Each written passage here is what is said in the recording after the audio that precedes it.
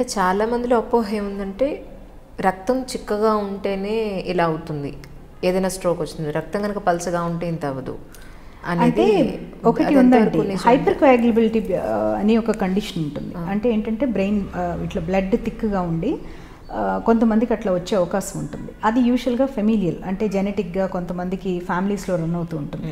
అదే ఇందాక అన్నాను కదా, ఫ్యామిలీ హిస్టరీ తీసుకోవడం ఇంపార్టెంట్ అని. ఫ్యామిలీ హిస్టరీలో కనుక ఫ్రీక్వెంట్ హార్ట్ అటాక్స్ కానీ లేకపోతే మిస్క్యారేజెస్ అయిన విమెన్ ఉన్నా కూడా కొన్ని ప్రత్యేకమైన కండిషన్స్లో ఇవి అంటే యంగర్ ఏజ్ పీపుల్కి మోర్ వాస్కులర్ ఈవెంట్స్ అయినప్పుడు that is suggestive of hyper కోయాగ్యులబిలిటీ. ఆ కండిషన్ సస్పెక్ట్ చేసినప్పుడు we definitely workup for that problem. అదే కాకుండా ఇప్పుడు ఒక మనిషికి అన్ని రిస్క్ ఫ్యాక్టర్స్ అన్నీ కంట్రోల్ చేసినా కూడా traditional risk factors still he's has on going మళ్ళీ మళ్ళీ వస్తున్నాయి అనుకోండి స్ట్రోక్స్, అప్పుడు కూడా ఈ ప్రొఫైల్ చెక్ చేస్తాం అన్నమాట.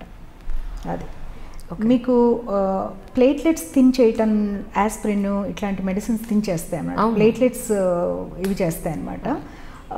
కొలోక్యల్గా అది కూడా అంటాం బేసికలీ, థిన్గా ఉంటే బ్లడ్, అది మొత్తం బ్లడ్ అని కాదు, అంటే ప్లేట్లెట్ యాక్టివిటీని చేయడానికి అది.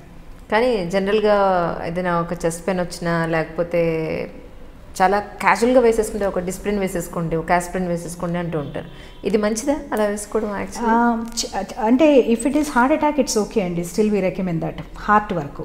కానీ బ్రెయిన్కి నేను రికమెండ్ చేయను, ఎందుకంటే బ్రెయిన్కి there is no way anybody sitting at home can figure out if it is a bleed are lack of blood వల్ల స్ట్రోక్ వచ్చింది అనేది ఎవరైనా చెప్పలేం.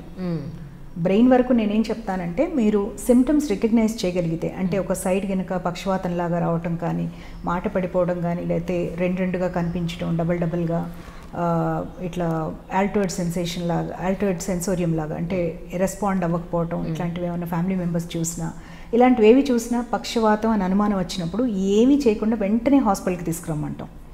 యాస్పిరిన్ తీసుకుంటే ఏమవుతుందంటే, వాళ్ళు బ్రెయిన్లో కనుక పొరపాటున బ్లీడ్ అయి ఉన్నారనుకోండి, యాస్పిరిన్ ఇంకా పెంచుతుంది బ్లీడ్. సో అందువల్ల వీ డోంట్ రికమెండ్ అనమాట. We say come to the hospital. మీకు 3 to 4.5 hours మధ్యలో కనుక మాకు హాస్పిటల్ లోపలికి వచ్చేసగలిగితే వాళ్ళకి గోల్డెన్ అవర్ ట్రీట్మెంట్ ఉంటుంది, వాళ్ళకి లిటిక్ థెరపీ అంటాం అనమాట. మెడిసిన్ ఇవ్వటం వల్ల క్లాట్ కరగడానికి అవకాశం ఉంటుంది. ఒక 30 to 40% పూర్తిగా రికవర్ అవుతారు, ఒక 30 to 40% పార్షియల్గా రికవర్ అవుతారు, ఒక 20% రికవర్ అవ్వకపోవచ్చు, ఒక 6% బ్లీడింగ్ రిస్క్ ఉంటుంది ఆ లిటిక్ థెరపీకి. బట్ దట్స్ అంటే కొన్ని జాగ్రత్తలు తీసుకుంటే దాన్ని మినిమైజ్ చేసుకోవచ్చు మనం. ఇప్పుడు కొన్ని సిమ్టమ్స్ చెప్పారు మీరు, యాక్చువల్లీ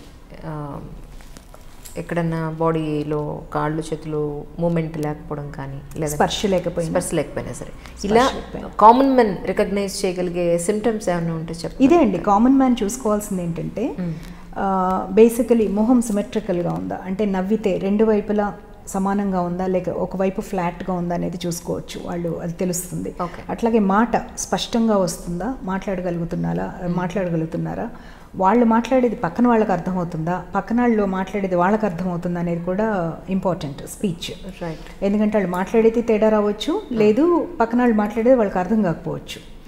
అండ్ ముందు చెప్పినట్టుగా ఒక సైడ్ కంప్లీట్గా పక్షవాతం లాగా రావడం, లేదా స్పర్శ పోవటం, లేదు కంటిన్యూస్గా తల తిరగటం, ఇట్లా డబుల్గా కనిపించడం, లేకపోతే అన్రెస్పాన్సివ్గా ఉండటం, అసలు టోటల్గా అన్రెస్పాన్సివ్గా ఉండటం, లేకపోతే సడన్గా చూపిపోయినా కూడా.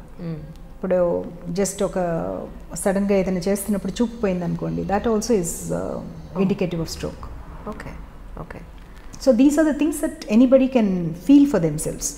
అంటే మీ normal state of neurological function నుంచి ఎనీథింగ్ సడన్గా అన్ఎక్స్పెక్టెడ్గా సడన్గా వచ్చింది ఏదైనా కూడా you have to think of a stroke. అది ఓకే, రైట్.